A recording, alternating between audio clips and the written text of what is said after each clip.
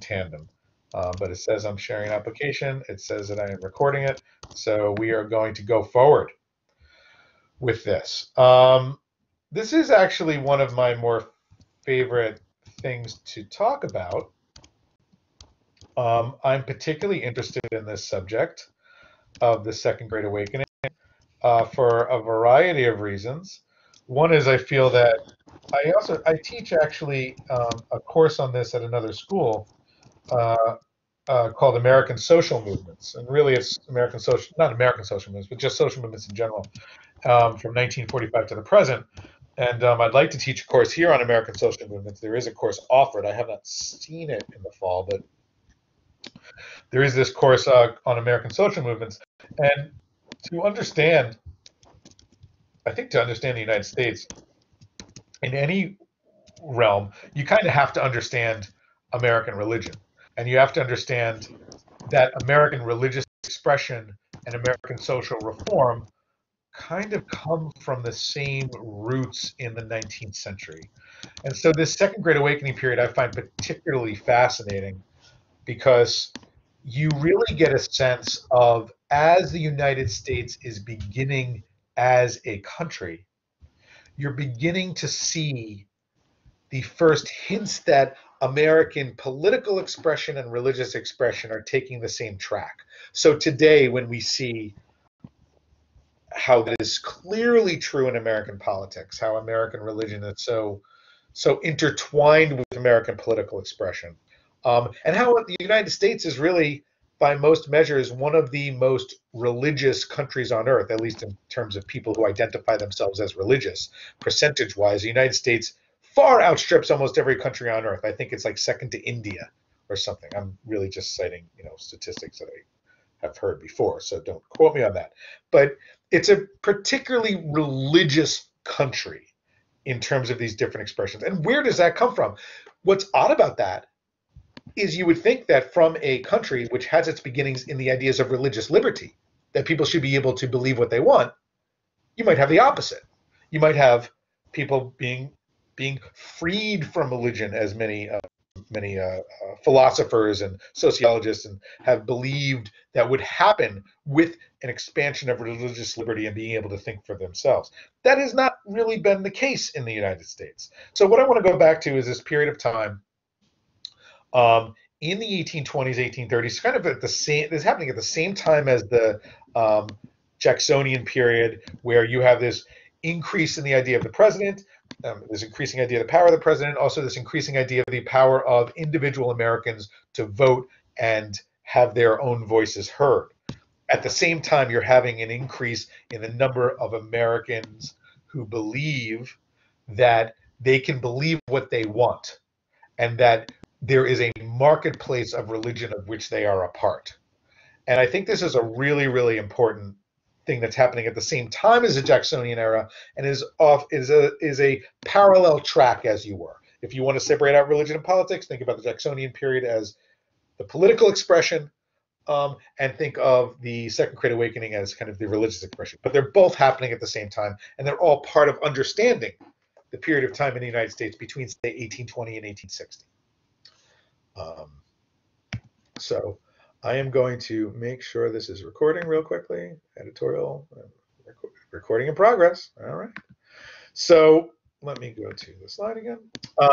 So the Second Great Awakening. Why do we call it the Second Great Awakening? Well, just like,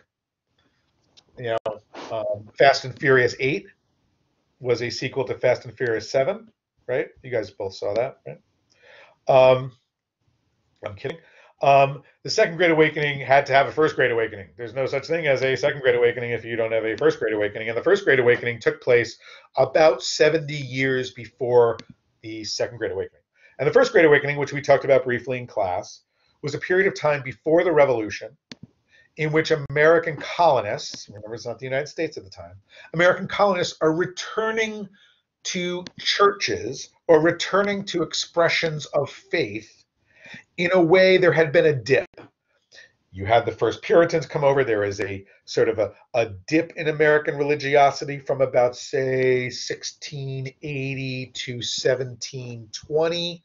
And then you have another explosion of this. You have different denominations being kind of invented and kind of coming about. Methodists and Baptists and these different religious expressions are coming out, and they're becoming really popular in the United States. Excuse me, in the American colonies. And many people believe that First Great Awakening created, sort of paved the way for the free thought expressions that you see in the American Revolution. And the American Revolution is not seen as a particularly religious time.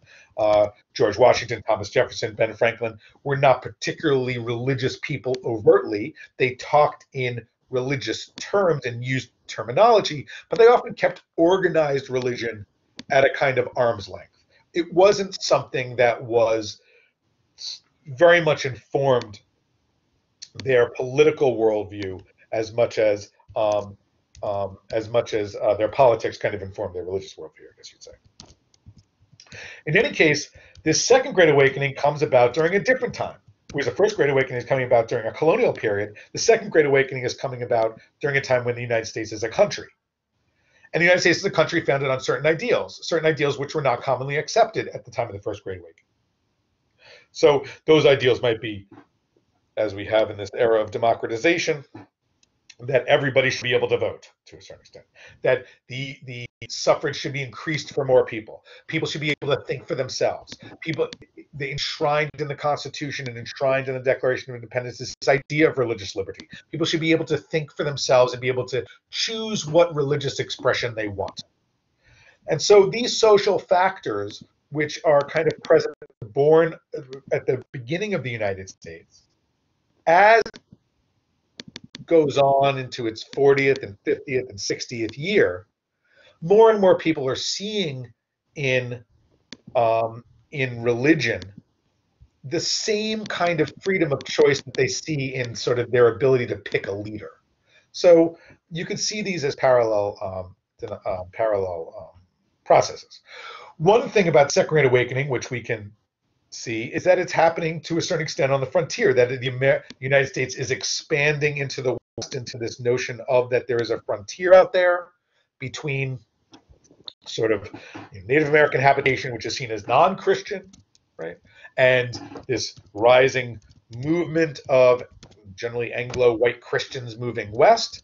And on this frontier, in the absence of organized churches and organized towns and towns that have been there for a while, as you have back in New England, as you have back in the South, on this frontier, you have to kind of think for yourself. You have little churches that spring up. You have itinerant preachers that come through. And so there's more, the idea is that on this frontier, you're having this explosion of religious faith. And we'll see this when we get to Mormonism at the end of this particular lecture. Another thing is denominationalism. You're having also, just as you had the birth of sort of Methodism and Baptists in the 18th century, those denominations are competing for souls in the United States. So just as you have traveling salesmen in this new United States who are going and selling Bibles, which is one of the most famous things that traveling salesmen are selling at this time. You have people going on these sales routes and selling out of catalogs and selling things. Preachers are going from town to town to town selling different expressions of religious faith. And whereas you might see that as quite cynical, you might say, no, these preachers are doing something to save souls. They're doing this to create, to bring about, the kingdom of God on earth, et cetera, et cetera, et cetera. They're also trying to make money. I mean, these preachers have to eat too. Preachers need food. So, and preachers, and we see this in American religion today with mega churches and televangelism, and churches are businesses, right? They might be nonprofit businesses, but they're businesses. And one of the big expressions of American business in the early 19th century is religion. You can make money off of religion, and people realize this. So not to be totally cynical about this, but to ignore this is just not seeing, the truth of what's going on. So there's a marketplace of religion. In the absence of any sort of squelching of religious liberty, religion is something which can be sold widely, and different expressions of it can be sold widely. And that's why you see in the 1820s and 1830s and 1840s in the United States an absolute explosion of different types of religious faith. That goes for different denominations. You have denominations like the Disciples of Christ, the Churches of Christ, the Seventh-day Adventists, the Millerites, the Mormons, the I could go on and on, different expressions of Baptist faith. There's hundreds and hundreds and hundreds of different types of expressions of this. And we have to include in that not only those groups that now have denominations and churches today that were born during this period of time in the 1820s, 1830s, and 1840s, but you also have to include all the social reform movements which took religiously oriented members from different faiths and grouped them into social reform movements like abolitionism, like women's rights, like the reform of the prison movement. All of these movements are also religious expressions, although they are not in the context of a particular denomination. So American spirituality is something which we have to talk about at the same time that we're talking about different religious denominations. So whereas you might have a group called the Mormons, you might also have a group called the Abolitionists. They're both coming out of the Second Great Awakening. And then we're also going to talk about transcendentalists, which kind of create a new form of American literary expression. They're not the only ones that do this, but out of transcendentalism and out of the Second Great Awakening, you also have the beginnings of an American literature. You have the first times in which American literature is being respected. I talk about United States literature in particular when I talk about American literature. United States literature is being read in Europe. Americans are reading less European literature. They're reading more of their own homegrown literature, which is being informed by this time also. So you have creative expression, religious expression, social reform expression. All of this is springing up at the same time in the United States, just as you have political expression in the Jacksonian period. There's a famous book by Nathan Hatch, which talks about this, which talks about the democratization of American Christianity, and says that spiritual equality for all is being united and being seen as the same thing as democracy. So political and religious liberty are now intertwined. They cannot be torn apart, really. People don't really see them as separate. Your ability to think for yourself and your ability to vote are the same.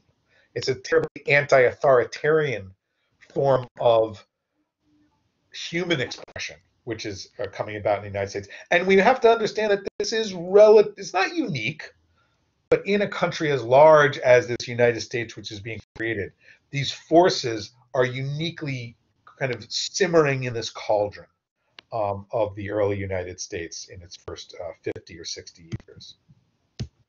You have the first part of the 19th century huge Baptist and Methodist revivals, which I love to think of them as, if you think of like large festivals today, large music festivals, like Woodstock, for instance, in the 1960s, or I'm going to say Lollapalooza, although nobody goes to that anymore. Just these large expressions, Governor's Ball, just these large multi-day music festivals are really a kind of religious expression that takes its roots from these large religious revivals of the early 19th century. Because during the 19th century, remember, you don't have recorded music, you don't have amplification. People are coming from miles and miles around to gather in fields to listen to preachers, and it's entertaining. And it has to be entertaining, and that's one way that they're selling their faith. One important thing I want to talk about Second Great Awakening, we're going to talk about this extensively in the beginning of this particular lecture, is excuse me one second here. Just let me take one break.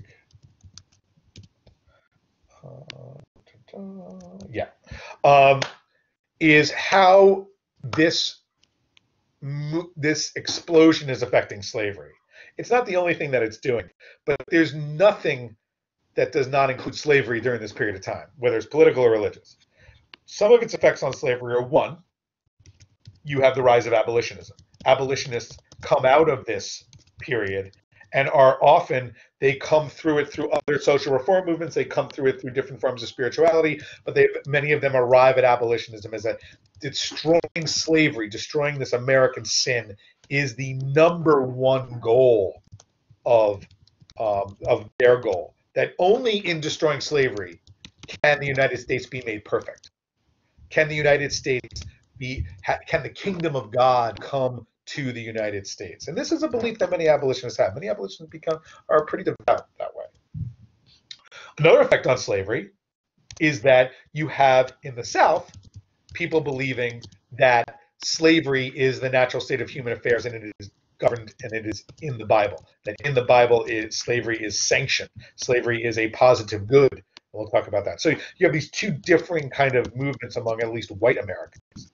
Among slaves and African Americans, both free blacks and African Americans who were enslaved at the time, are also experiencing the Second Great Awakening.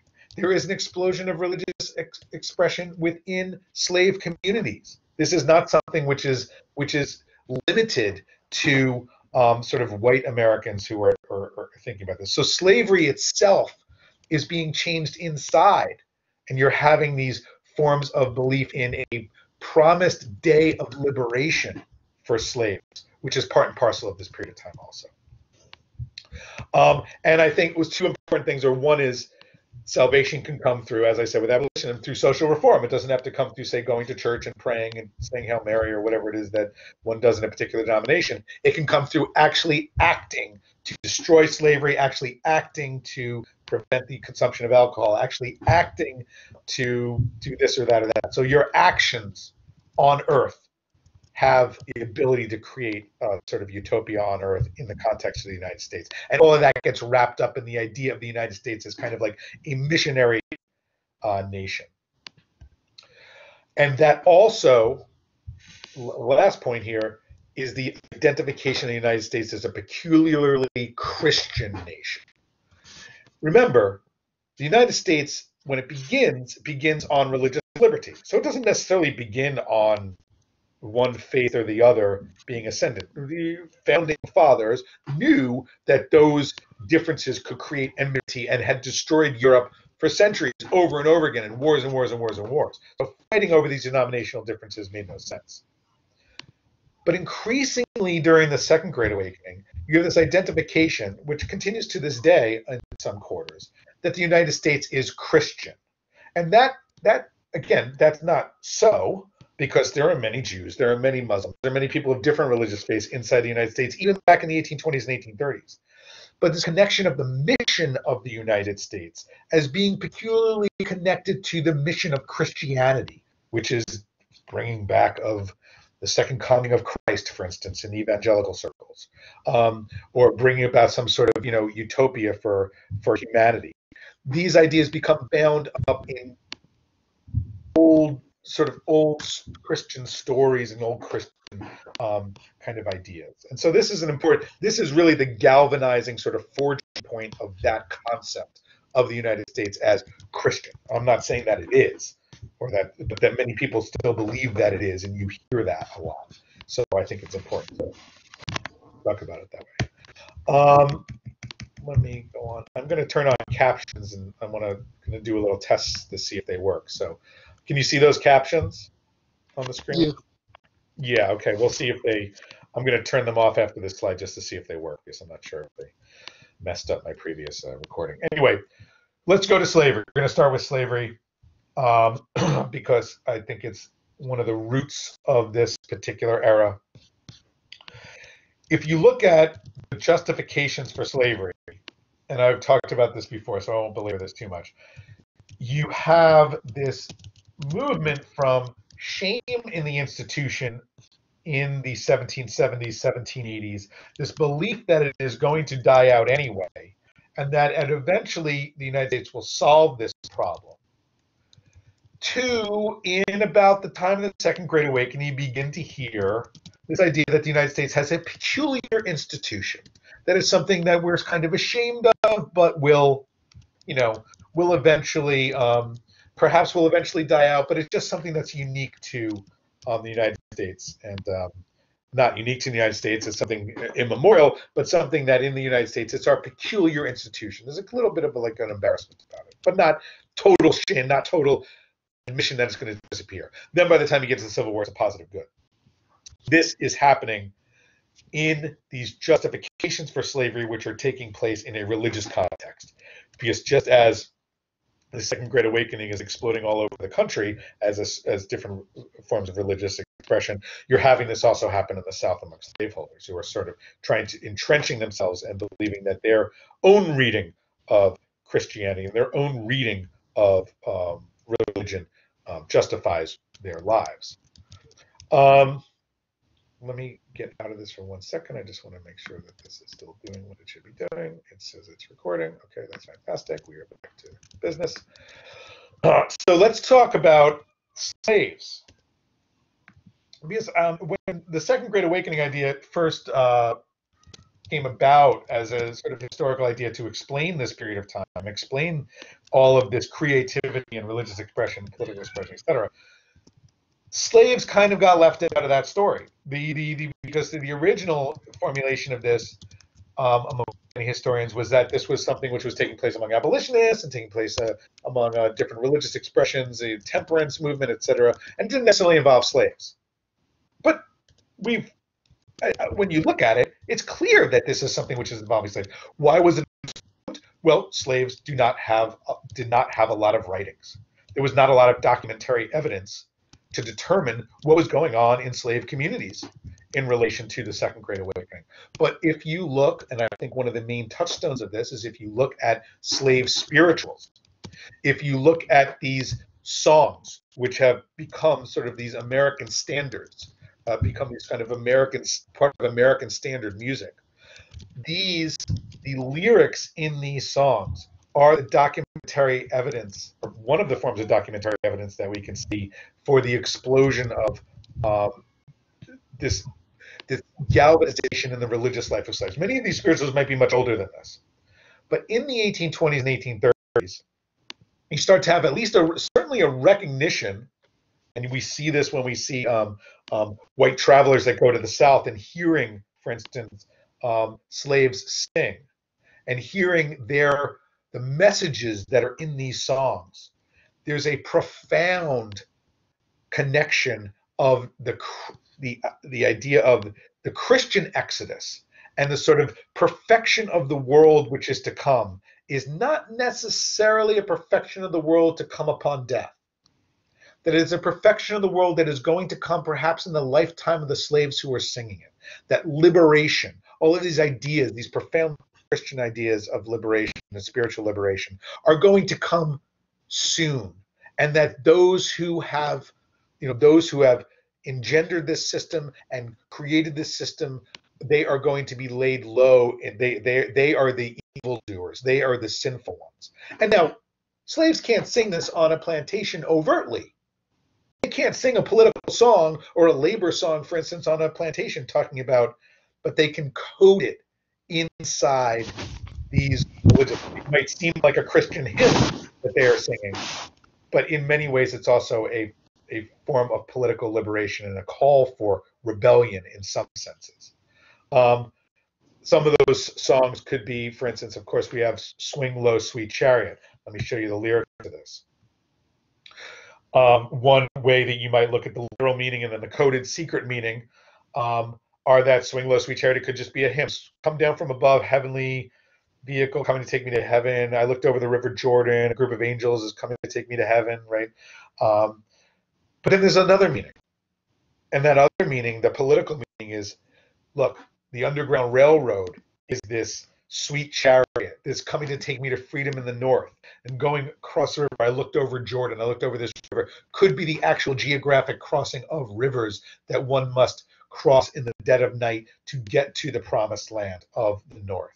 And increasingly, this geographic, religious, spiritual map is being created in the spirituals, such that when slaves are singing to each other about this period of hope, yes, it could actually be it might be upon death, that this deliverance, all the injustices that will be faced could be righted in death, but perhaps they will also be righted through revolution today at some point. And you're starting to see this in Christian religious expressions. There's many spirituals. I'm going to play one here. This version of Swing Low, Sweet Chariot. I also want to make sure that this records it. So, but we'll just play this really quickly by the Fixed Scribbly Singers. who have been around since the post-Civil War period. This group, and they've made standard many of these songs.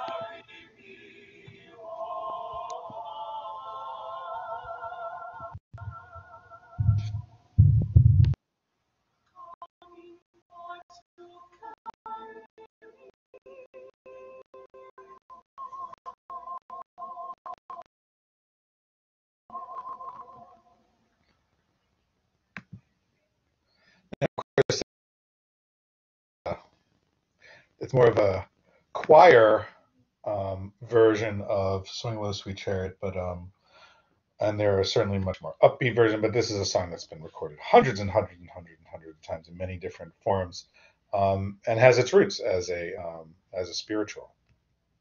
And there are many, many more. In fact, you can make the argument that most American music has its roots in slave spirituals from the American South in many ways. You guys still there? Can you hear me?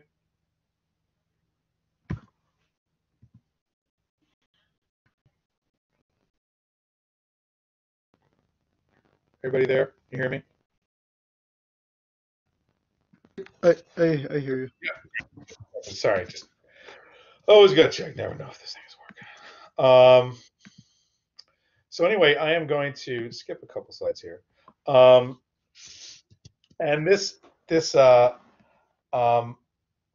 one expression that so you can think of these songs as a form of rebellion in a sense.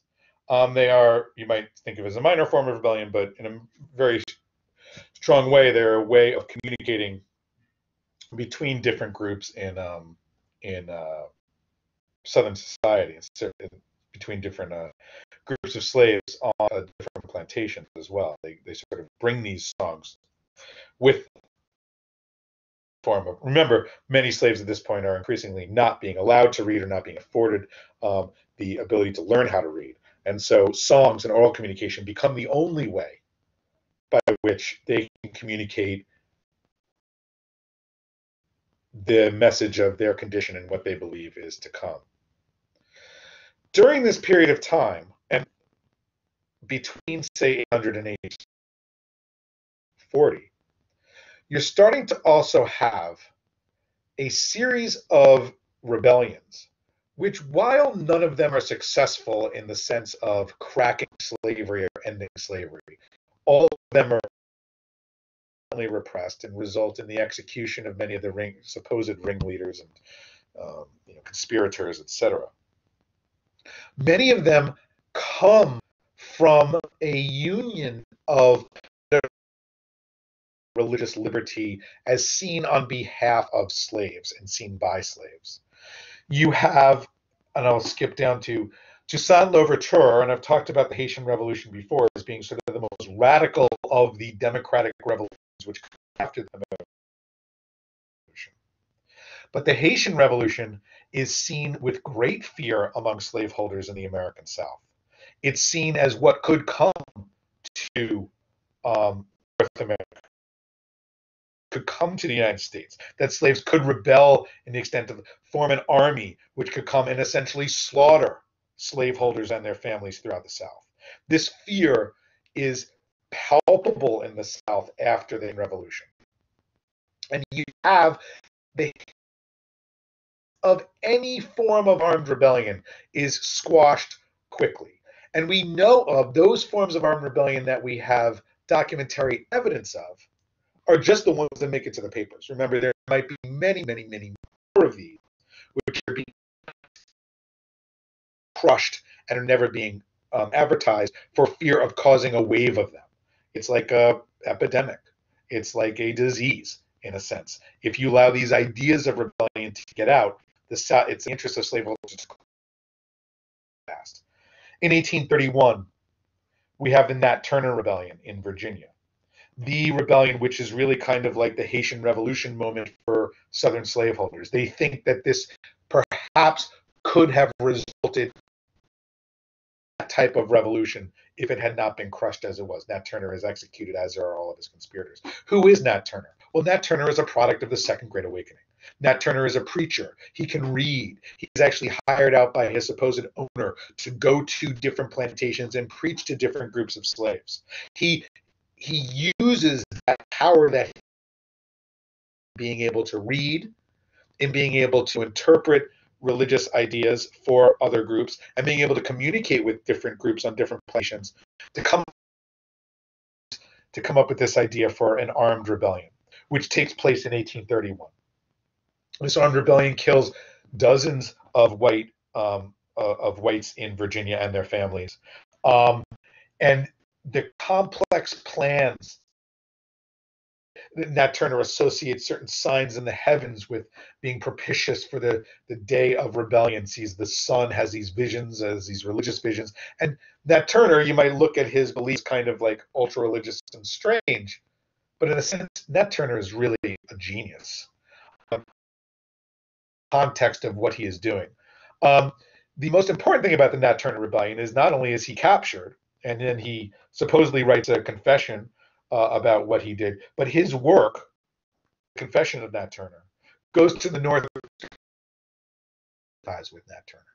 Southerners think of him as a demon, but you start to see this bifurcation between the North and the South, where the North, many in the North be like, well, yeah, he's going to rebel, he's enslaved. Yeah, it is justified. In the South, you see view being seen as, oh, the North is crazy, and then the South, they start to become even more paranoid than they were during the time of after the Haitian Revolution at armed rebellion by slaves. But remember, Nat Turner is a product of the Second Great Awakening, a product of this religious explosion.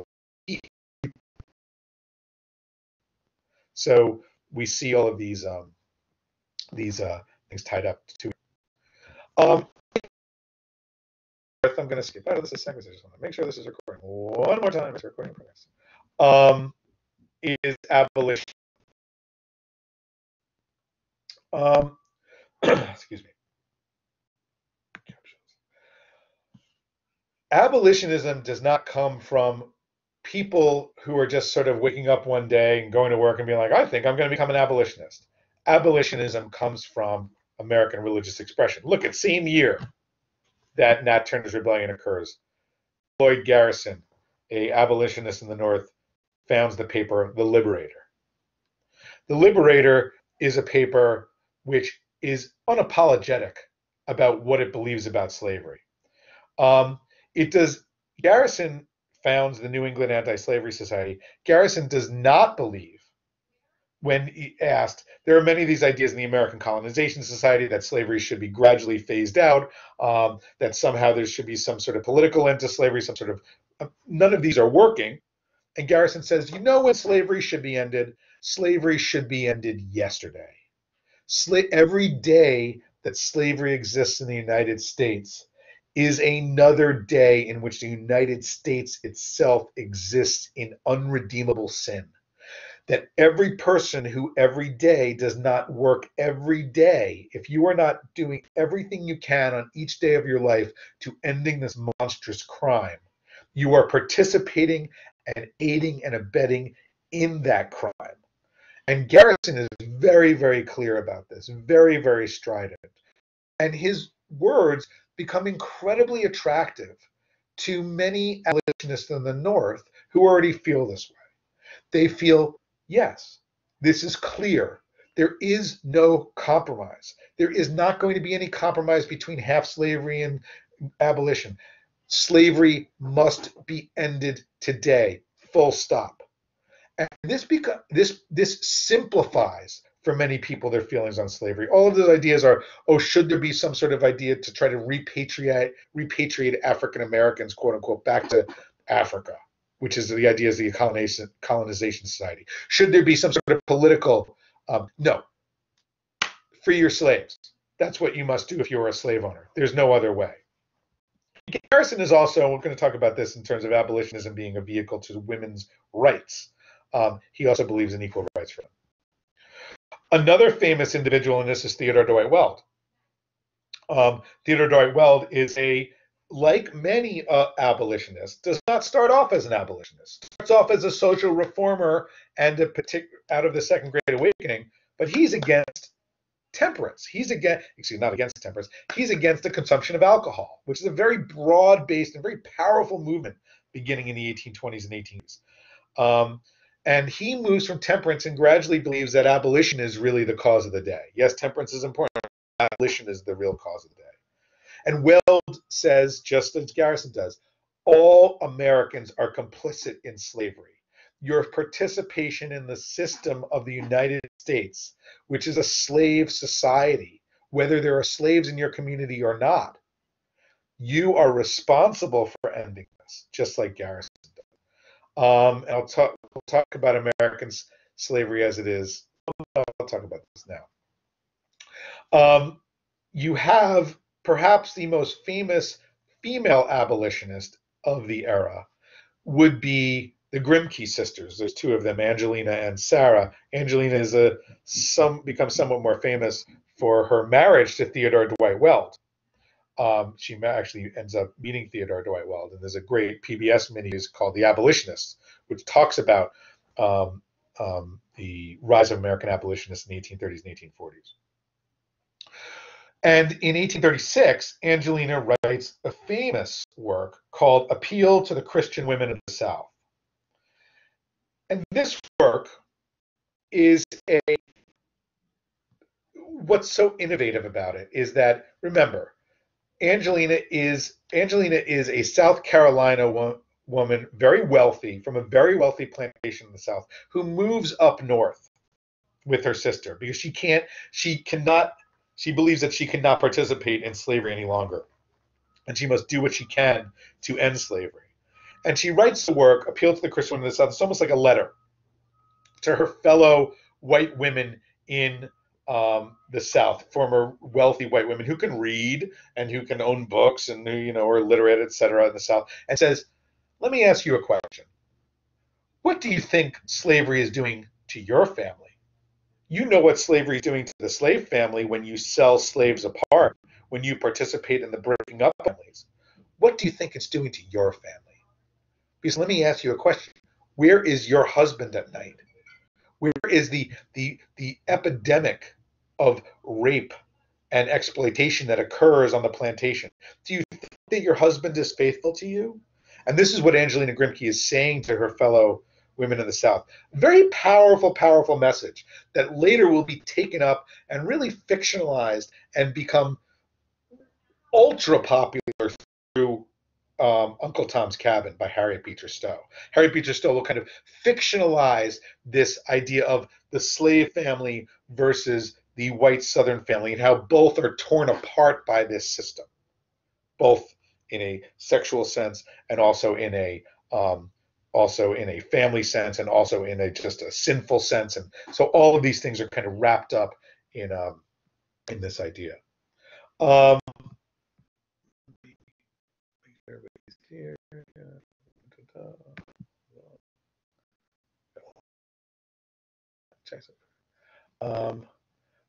going to answer your question in a second. Let me keep going with this.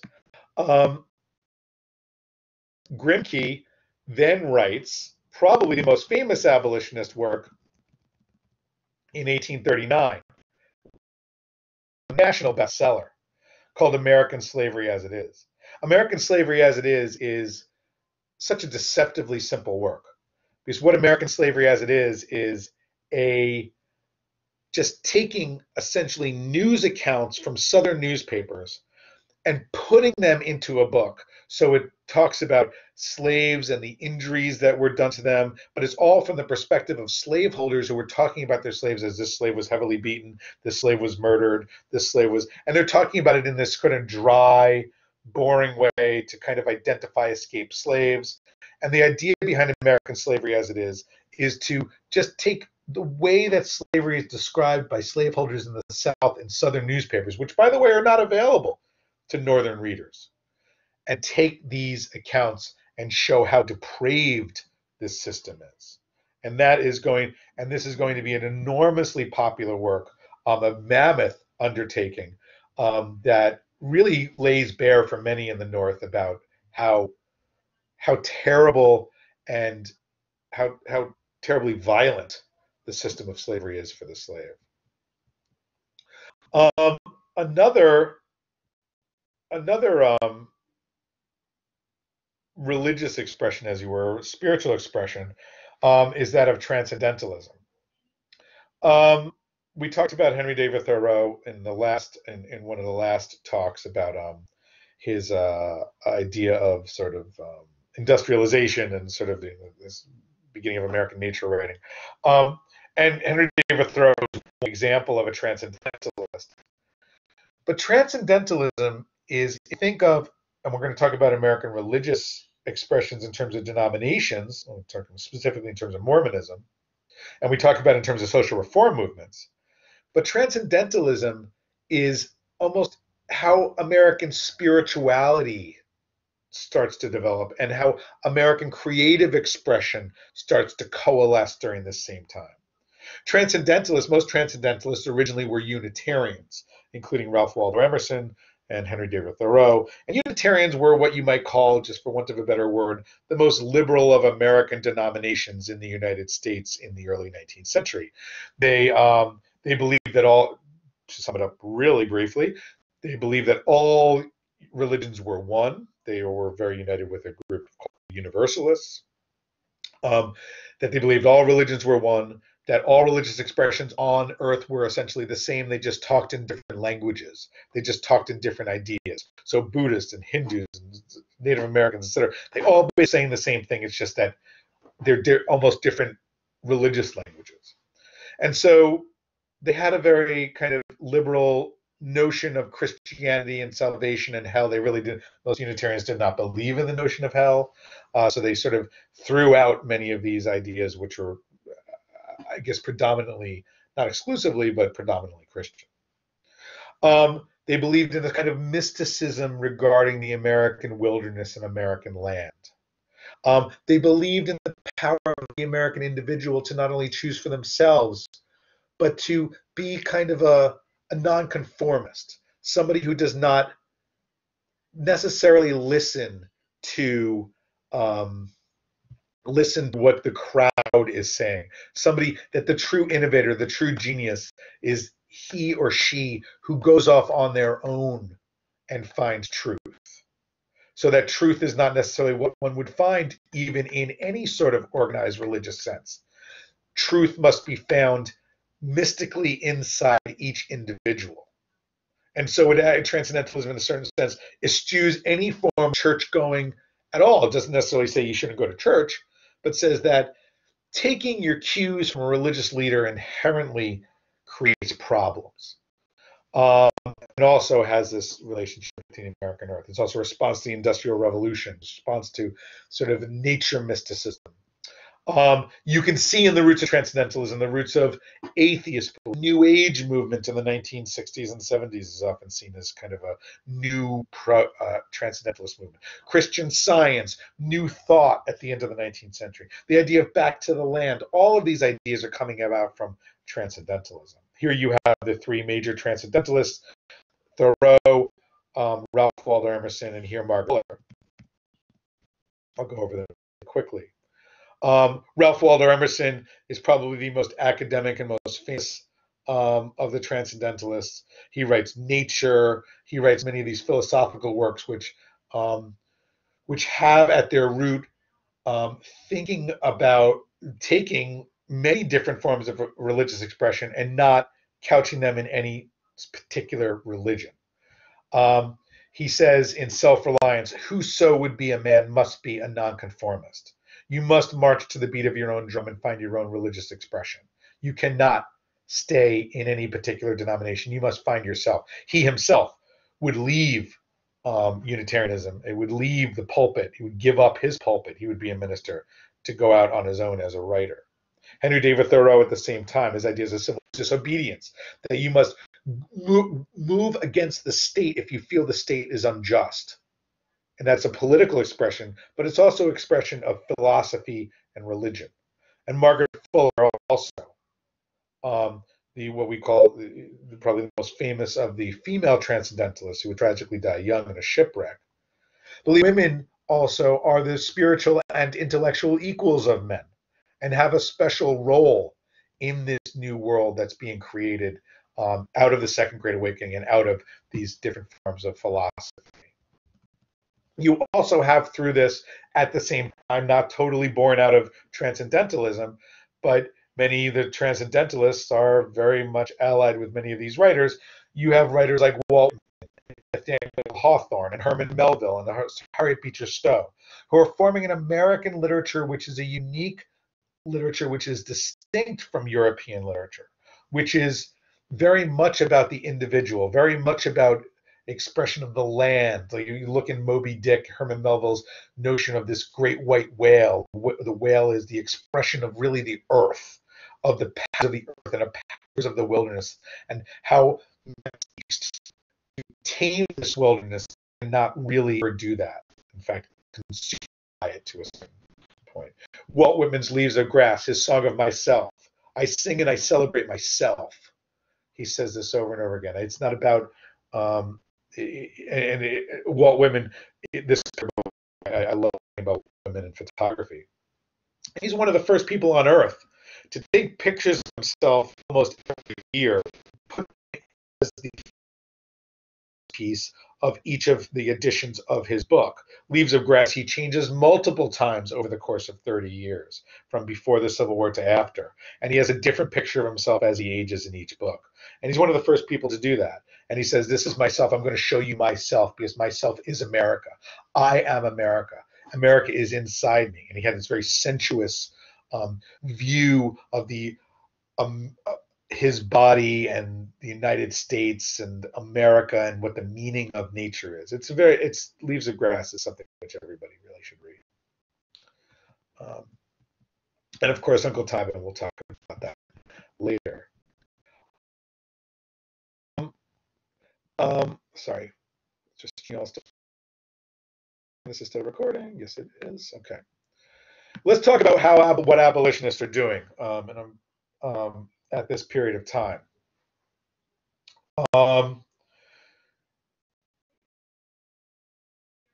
Abolitionists are using many of these religious revivals as a model for what they do. They're holding rallies, they're holding large-scale meetings of abolitionists, they're publishing massive amounts of literature which they're sending down south, and I call it spamming the South.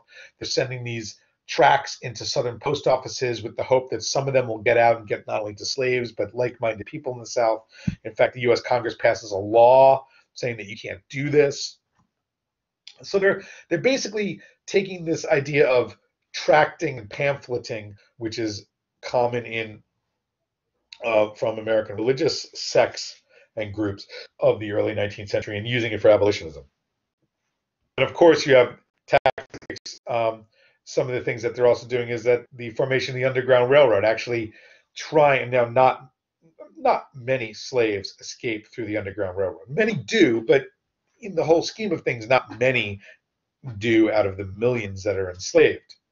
Harriet Tubman, an escaped slave herself, becomes an American hero and a kind of symbol of a bravery in going back and forth into the South, disguised, to bring escaped slaves out of the South into the North and all the way to Canada eventually. And there's a whole system of underground way houses and way stations along the route with coded messages outside each that are only known to a certain few to move slaves from the South to the North. And most of this is thwart the fugitive slave law. Again, something which we'll talk about in the future. Here is a picture of a potential mock-up of Harriet Tubman on the $20 bill, which this has been delayed for since 2017. Why is there so much opposition to abolition?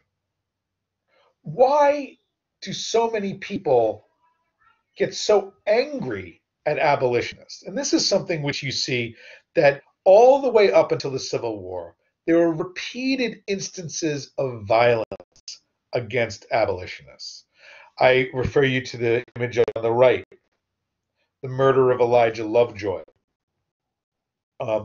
Elijah Lovejoy is a printer in Missouri who believes very fervently, in the context of the Second Great Awakening, in the context of, the passion for social reform, believes that slavery is evil, and is printing this in Missouri, which is a slave state.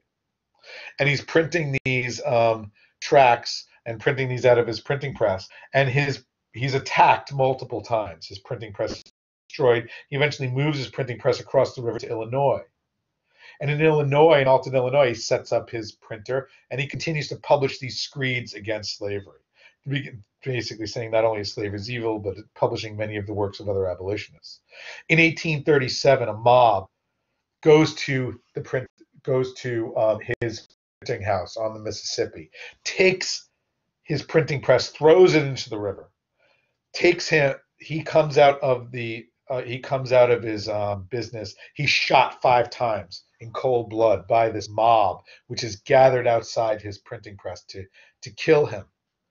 His murder is seen across abolitionist communities in the North as a sign that the United States is really coming apart at the seams. That these ideas of everybody can express themselves, again, freedom of the press, they do not mean anything in the face of the mob of pro-slavery advocates who will not even stand for any sort of publication of any anti-slavery sentiments whatsoever, such that they will kill the messenger who brings them. So that's that. Why is there so much opposition to it? It's about money. Slavery is the most profitable business in the country. Cotton is the major business in the South. It props up thousands of businesses in the North, and there's just too much money bound up into that for many Southerners to feel any sort of morality about it whatsoever. And it's not just Southerners. Many of these abolitionists are attacked in New York. They're attacked in upstate New York. They're attacked all over the place, abolitionists, for their beliefs, solely for saying that slavery is wrong and slavery is evil. They are attacked, and many of them are killed. Other reasons why there's opposition to abolition: there's a growing nativist movement at the time. So you have this attention towards Catholic groups which are coming in, Irish and Germans who are coming into the United States and seen as sort of foreigners who are coming in and polluting this American Protestant world. Well, increasingly you're seeing that nativism also turn interior to seeing slaves as foreigners, in a sense, that seeing African Americans as a group that should be either through colonization brought back to Africa, or that they are seen as kind of an other, which is violating this idea of white Anglo-Saxon Protestantism inside the United States, which is allied with Catholicism and allied with any forms that do not sort of uphold a white Anglo-Saxon slave-owning superiority culture. This belief is eventually obviously going to give rise to, in the 1860s and 1870s, to the KKK, the Ku Klux Klan, which still exists today. And many of these sort of white supremacist groups are beginning in this abolitionist opposition period, where they are sort of putting together these ideas of what does it mean to be an American. Well, many of them believe what it means to be American is it means you are white, you are Protestant, and anything that violates that is essentially not American. So this is a very old idea, which comes about during the Second Great Awakening as kind of a reaction against these social reform movements, which seek to change the United States and change the nature of the United States, or what they think is the nature of the United States. This opposition to abolition, you have actually in the you have a gag rule that's passed in the House of Representatives. There's so much opposition to abolition that they actually pass a law in Congress. House of Representatives pass a law that you can't even talk about it. In the Liberty Party in 1840, you actually have a abolition candidate that comes up, James Birney. He doesn't do very well, but is the first national abolitionist candidate that starts to win votes. So you're starting to see this right at the end of the Jacksonian period. And the answer is why there's some opposition is this is a serious, serious threat to national unity. Abolitionists could destroy the United States. That is just something which a lot of people recognize. And that's exactly what's going to happen. Do abolitionists destroy the United States? No, slavery destroys the United States. But abolitionism and even the expression of it cuts to the core of the cancer that is inside the United States and is embedded in the United States at the beginning of the United States. The problem that is not solved at the beginning is what to do about slavery. It's talked about, it's pushed under the rug, it's sort of band-aided over with a series of compromises which don't work. And abolitionists are just shining a light on something which is abundantly obvious, that the slave system cannot exist with the idea of the United States as a free nation and as a light to the world. It's not possible. Those two ideas of the United States cannot coexist. And for that, abolitionists are attacked, but they are really only shining a light on what is true. I'm going to see what we're at 25 minutes.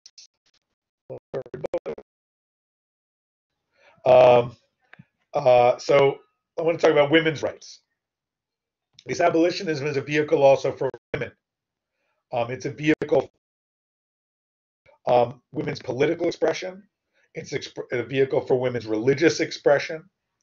And I want to talk about this first in terms of abolitionism. Quite talked about Angelina and Sarah Grimke. They talk about women as domestic slaves. It's a charged word, but they see women as oppressed in the same way that slaves are oppressed. The same system is keeping both populations down and preventing both of them from having political expression. That connecting the two. And very early on, you see this union of women's rights groups believing that they are walking hand in hand with abolitionist groups. Not always, but often they see themselves as having the same sort of goal, which is to perfect the United States by creating a more democratic society and a more fair and just society where everybody has the right to have political expression, political representation, religious expression, and freedom. Really important to this is the identification of abolitionists in the North, predominantly white abolitionists, but the identification of white women in the North with African American women under slavery. This is obviously not an identification which is one that white women in the North can understand, but they can read and they are literate. and they can read Angelina Grimke's Appeal to the Christian Women of the South. They can read American Slavery as it is. They're reading abolitionist tracts. And what they are finding is that they are identifying with African American women in the South who are part of a family in which there is an oppressive power structure, in which they are seen as second class, or they are seen as having no rights whatsoever in some cases.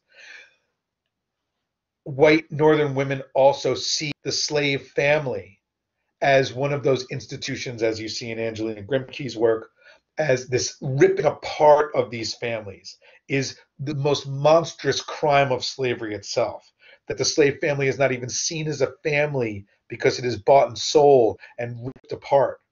And these tales of children being ripped from their mothers, or wives being ripped from their husbands, and vice versa, is something which white women in the North, it's a story that many abolitionist women cannot get out of their heads. It's what galvanizes them and what propels them forward. Not necessarily their identification with slavery itself, but their identification with the slave family and their own roles and their perceived roles as mothers in the North. They also see, as Angelina Grimke points out, the predominance of rape, the predominance of exploitation of Southern women in the South, of African American women in the South under slavery. Sojourner Truth and Harriet Jacobs are both former slaves. Harriet Jacobs writes Incidents in the Life of a Slave Girl, which talks about the depravity under slavery which exists between slaveholder and female slaves. Sojourner Truth goes on a lecture tour in the North, the sort of abolitionist lecture tour, and gives a speech called "Ain't I a Woman?" Basically talks about her own. She goes, "Yes, I was a slave, but yes, I'm a woman too, and my rights as a woman, I should be seen as a woman also." And this becomes sort of a rallying cry for the women's rights movement. She becomes a very important figure on the speaking circuit in the North. An important part of this is, if we look at gender at this time, we see the ideas of what women's role is changing. Women are seeing their role as changing. They are, if you look at there's a famous book from the 19th century called The New Housekeeper's Manual, which is written by Catherine Beecher, who's a sister of Harriet Beecher Stowe. And she writes this housekeeper's manual about how women should act, how they should organize their home. And what's important about this is, you might not think of this as a very revolutionary work, and in fact, it's not a very revolutionary work, but some of the ideas that Catherine Beecher is putting forth have the seeds of rebellion in them. For one thing, there's this cult which forms, we call this the cult today, this cult of true womanhood, and this is a famous way of looking at how women were supposed to act in the 1830s and 1840s. One, they were supposed to be the religious leaders in their home. They were supposed to be pure. They were supposed to be kind of the fonts of purity and goodness in the home. They were supposed to be submissive to their husband who went outside the home, but they were also supposed to be domestic and in charge of their home. So what took place in the home was their province. Now, that might seem terribly retrograde and terribly sexist, and it is. But in that is that this separation almost of zones, that women in the home were all powerful, not all powerful, but they were in charge. Men went outside the home and participated in political life. Those things about sort of foreign trade that they might participate in, or in their business, that's what they do. But when they crossed the threshold into the home, they were under the sway of the women's, the domestic role of women. So women got to decorate their home. Women got to order their home. Women got to teach children these, not only Christianity, but what it meant to be an American. You see that the forms of American female political expression, in the absence of being able to vote, come about in these moral reform movements. And because these moral reform movements are seen as affecting the home. Temperance, anti-alcohol is seen as when that man crosses that threshold from coming back from the tavern and is drunk and abuses his children or abuses his wife. Temperance is seen as a way of stopping domestic violence. Temperance is seen as a way of ending the sort of insidious effect of alcohol in American communities. And it's one of the first ways in which women have a form of political expression. They join temperance societies. They join anti-prostitution societies that seek to save so-called fallen women from the streets of major American cities, where women who are poor go, to find work in any way possible. You have the prison reform movement, in which women go into prisons and seek to reform how prisons operate. And it's this reaction to this urban industrial wage earning life. Yes, men might act outside the home and might have political influence outside the home, but women should have some form of political influence inside the home. What you will find by the time we get to the end of the 19th century is that the major American women's temperance organization comes out for women's suffrage. And in 1920, the 18th and 19th Amendments to the Constitution are both passed in the same year. One, the prohibition of alcohol, and two, women having the right to vote in federal elections. Both of those amendments come the same year because it is the temperance movement, this moral reform movement of political influence inside the home, in which women are seen as having moral suasion inside the home and should have the right to vote on it, comes to fruition in 1920. And you see these two things come at the same time. I'm going to skip Seneca Falls for later. I'm going to skip Frederick Douglass for later because I want to talk about Frederick Douglass in another context. But I do want to talk about now about some of these American utopias. I'm going to continue to check this because last time I didn't do it. These American utopian movements. Because, again, just as all expressions of religiosity do not take place in the context of these large-scale American denominations like Baptists and Methodists, although many of them do, you start to have the formation of, and just as, American abolitionists believe they must, to a certain extent, perfect the United States and pave the way for God's kingdom on earth by ending slavery, this monstrous sin. You have the formation of other utopian movements that see that the perfection of human society is not far off and can be brought to bear through religious practices. One of the most famous examples of this are the Shakers. They start up before this Second Great Awakening movement. They have their formation in the 1770s with Ann Lee. Ann Lee is a woman. She is the leader of the movement. She sees God as both man and woman, that God is both sexes, that God is dual in that sense. This is a relatively radical notion. And her followers, who come to be called the Shakers, because they participate in these dances, which are supposed to be the substitute for sexual intercourse. They believe in celibacy. They don't believe in procreating, and they don't believe in sexual activity at all. That if you join the Shakers, you're supposed to be celibate. And so there will be no children that are born to be Shakers, right? To join the Shakers, you must join voluntarily. This becomes a problem for the Shakers. The Shakers eventually die out because one of the main reasons why a religion continues to exist is not through voluntarism, it's through breeding new members. That's just a fact. Most religions have that as kind of one of their governing principles. So the Shakers eventually die out. I think by the 1930s, you have the last Shakers. But their communities become really, really popular in the Northeast. You find many people joining the Shaker movement. And you find Shaker communities, and you still find them today. You find the Shaker chairs. They sort of profoundly influenced sort of American art and design in many ways as well. The simplicity of it. Another utopia that takes place in upstate New York, defended by John Humphrey Noyes, who believes in utter perfectionism, both in terms of nutrition and diet and behavior, but also believes in complex marriage, believes that marriage inherently the problems in marriage create many of the sort of sins in life. That in fact, people should have complex marriages, and people should be able to marry different people at different forms of their life.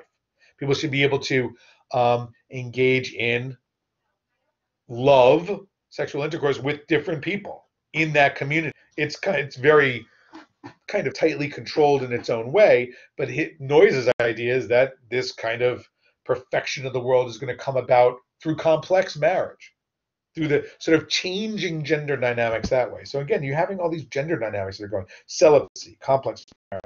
We'll talk about this in terms of Mormonism, which comes up with the polygamy revelation through Joseph Smith in a second.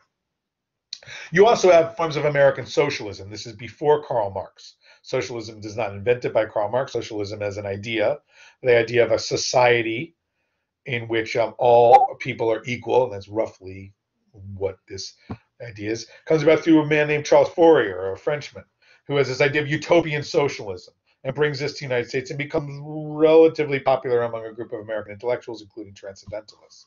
The formation of Brook Farm is a transcendentalist community that is founded on the principle of Fourierism in 1844. It doesn't not succeed, but the idea is that you should create these kind of phalanxes, you should create these kind of communities, these planned communities, which will be socialist in nature, and these will bring about a utopian kind of American form of socialism. But let us move in our last moments here, in our last 10 minutes, to Joseph Smith.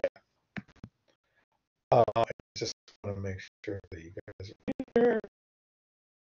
Yes, you are. Hello. Hi there, everybody.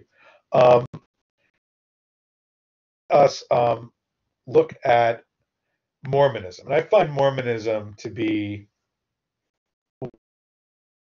fascinating stories, I would say, in American history. And it's a fascinating story because there's so much to how Mormonism develops, and there's so much in the story of Mormonism which tells us about life during the Second Great Awakening. That's why I'm particularly fascinated by it. Joseph Smith is a fascinating individual in the sense that he essentially comes from an extremely poor family, a family that experiments with many different forms of American religious expression, many different denominations, and moves from Vermont. And there's actually kind of like a time of great hunger in Vermont in the early part of the 19th century, and they moved to upstate New York. Upstate New York at the time, remember, the Erie Canal is built across New York around the 1820s, 1830s. Much of this zone becomes wealthy, but it also becomes highly populated. And many of the people in this Erie Canal zone across the northern New York it becomes called the burned over district. It's a district which is burned over not by fire, but by successive waves of spirituality, successive religious revivals sweep across this Erie Canal and northern New York landscape. Smith is right there. And Joseph Smith is a really interesting individual. He grows up in this community. He settles in this community called Palmyra, him and his family. Palmyra is way up north in northern New York. And one day, and Joseph Smith was always seen as a kind of strange individual in his community. And by strange, I mean he was seen as having a kind of spiritual gift, or kind of almost he was seen as like a treasure hunter. And by treasure hunter, I mean that he was seen as somebody who could find things. And maybe this was sort of through the art of trickery or magic, or or through mentalism or spiritual divination. He was seen as somebody who would be able to dig up things and be like, wow, look at this artifact I found. Remember, northern New York was relatively uninhabited before at least relatively uninhabited by white Christians during this time. If you go to northern New York, you find places called Rome and Syracuse and Palmyra and all these places that are named after places that this map of the Holy Land from back in sort of ancient Greece and ancient the Middle East, right? You have Lebanon. You have all these places in upstate New York that are named after these places in the Bible. Well, Joseph Smith in 1828 has a vision. He has a vision of a prophet named Moroni, who comes to the foot of his bed and says, Joseph, go to this place and dig on this hill, and there in the hill you will find these golden plates, and I will help you translate these golden plates. And he goes and he supposedly digs up these plates and he brings them back home, and through the help of a seer stone, a rock that he looks into, he comes to this, he is able to translate these plates, which are written supposedly in kind of Egyptian hieroglyphics, or written in this kind of hieroglyphic language. And what these plates tell him, and he publishes in 1830 as the Book of Mormon, is that Jesus, after his death, did not die, but came to the New World. And he preached to a group of Native Americans who converted to Christianity. And they became, they were early Christians. They were then later killed by Native Americans, basically Native Americans who did not believe in them. And so the Native Americans that were encountered in North America, he is implicitly saying, were either lost Christianity or were part of the group that had slaughtered the early Christians. So you see in this kind of vision. And that in the Book of Mormon, and he writes this, he publishes in 1830. One of the most remarkable things about this is most people thought that Joseph Smith was illiterate. The book is written in a language which is so filled with kind of the same kind of language that's in sort of what we call the Old and the New Testament and the Christian Bible. It's filled, it's kind of like supposed to be a sequel to it. It's supposed to talk about this. And what's important about this is whether or not you believe that the Book of Mormon is real or Book of Mormon is divine inspiration, what it does for those who believe in it is that all of those, remember, you have Lebanon and Rome and Palmyra and all of these religions in Israel, all these ideas of all these faraway places, which are now named after different places in upstate New York. It suddenly enchants the United States as being the new Israel.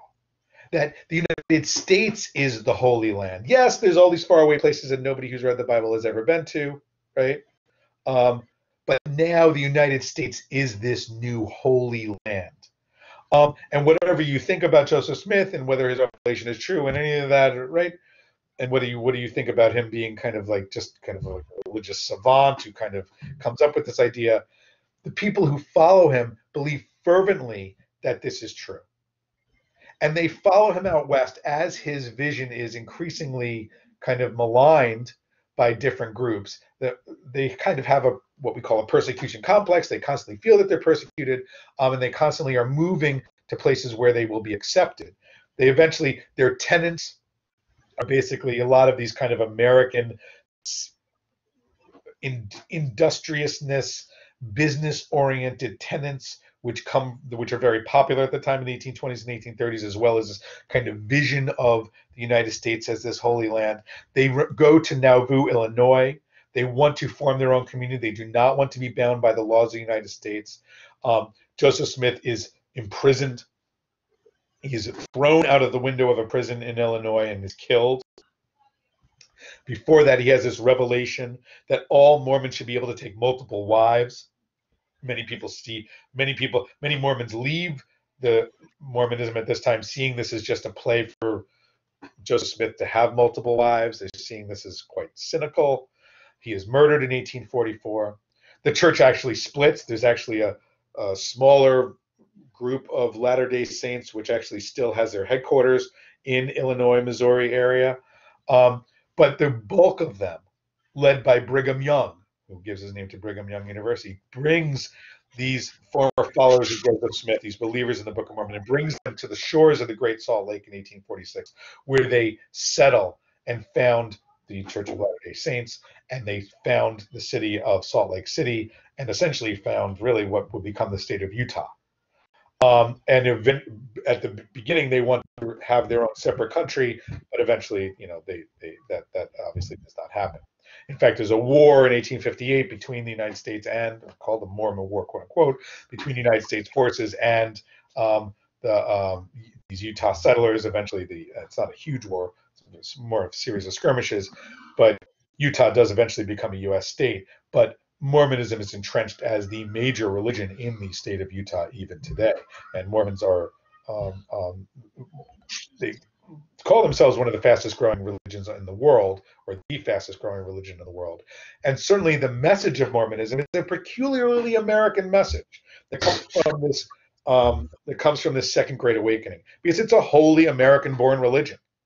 And it's what makes it very compelling that you can read into the history of Mormonism, the history of the United States from the 1830s to the present day. And there's a lot more I can say about Mormonism if I could teach an entire lesson